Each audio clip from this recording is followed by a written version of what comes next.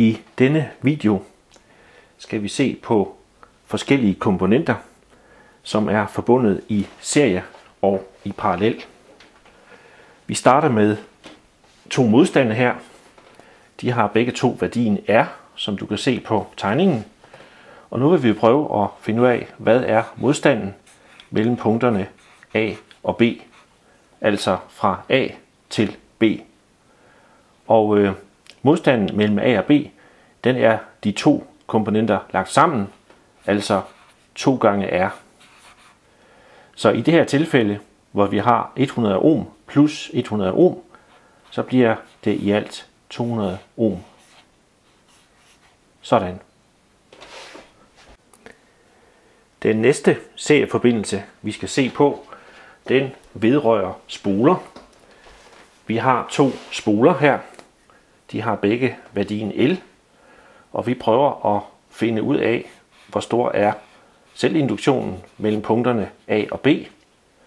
Og her har vi ligesom ved modstanden, at vi lægger dem sammen, så i alt bliver det 2 gange L, og i det her tilfælde, hvor vi har 100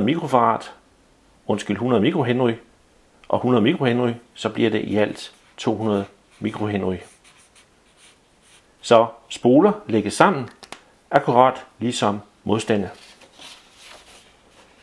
Nu går vi så over til kondensatorer, også i serie, og der har vi igen en kapacitet mellem A og B, men her er forskellen, fordi kapaciteten mellem A og B, den er det halve af de to værdier, altså en halv C.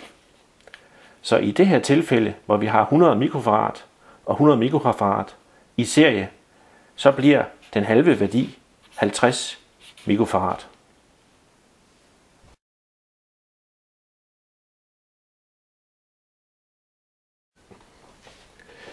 Nu kigger vi på komponenter, som er forbundet parallelt.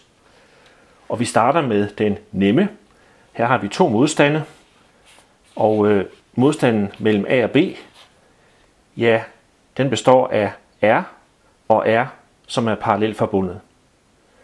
Og her er reglen den, at når vi parallelt forbinder modstande, så bliver den samlede modstand den halve R. Altså i det her tilfælde 100 ohm og 100 ohm i parallel, det giver værdien 50 ohm. Næste parallelforbindelse, det er to spoler, og de er også forbundet i parallel. Så vi kigger lidt på, hvad er selvinduktionen imellem punkterne A og B. Og her er tilfældet det samme som ved modstande, nemlig den halve L.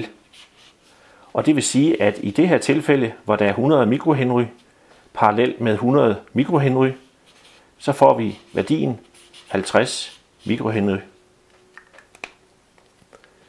Og til sidst kigger vi så på kondensatorer, som er forbundet i parallel.